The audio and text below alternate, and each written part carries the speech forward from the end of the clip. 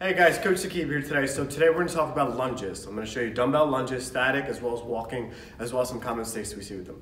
Lunges are a great exercise to work your core, your quads, your hamstrings, and your glutes if they're done correctly. First things first, I'm going to show you what they should look like. We're going to stand nice and tall, engage your core, everything comes out, step 90 degrees, 90 at the hip, 90 at the knee. We're stepping forward, and we're going to continue that, okay? You can drop your knee to the floor, or you can keep your knee 2 inches above the ground. It's up to you. Where the mistakes start to occur with walking lunges is that we'll have the dumbbells and we start rushing and we'll take too much of a step forward, heels coming off, we're leaning forward, or it's too big of a step, right? So what you're gonna do is about 2 feet width apart, straight down, and you're gonna try to keep that as best as you can the entire time. If you're leaning forward into your lunge, you're losing this and you're losing this. If you're too far back, you're overextending the back, right? Static, same issue, right? We want this here, we come straight down, you tap, and you come back up. You should feel it, the entirety of the entire thing on the quad.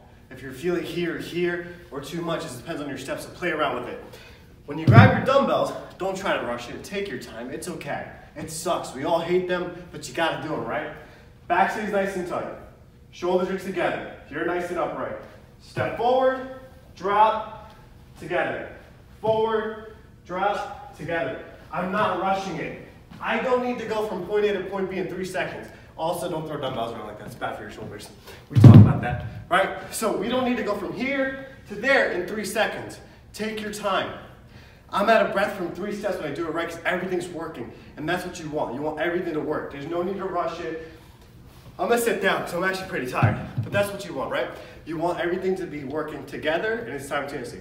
If you start to lean forward and you keep repeating, that's when you're gonna have that anterior hip pain. We talked about it, back in week 3, right? That capsule gets tight, and why it gets tight is you're coming here. You'll bend forward and you're stuck in this position.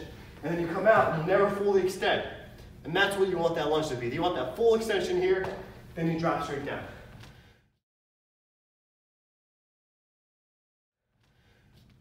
Yo, I'm out of breath. You're working your endurance, sir. Hey, knock it off, knock it off. All right, we good? You done? Yeah, I was like, oh, I'm out of breath. Was that English? You want to carry these down for me? Yeah.